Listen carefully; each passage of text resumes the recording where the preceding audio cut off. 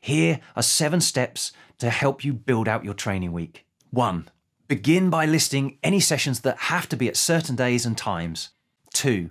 Now, where can you practically place your resistance training sessions to best effect? 3.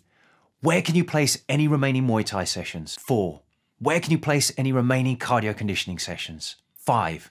Which days are you taking as rest days? 6. Check that you've considered the scheduling training best practices. 7 is a bonus step. If you don't have enough time to fit everything in that you want, can you get up earlier to fit in training before work or studies? In part 1, we covered what the different session types are, how to prioritize them, and how many of each session type you need each week, depending on your competitive level or training time available.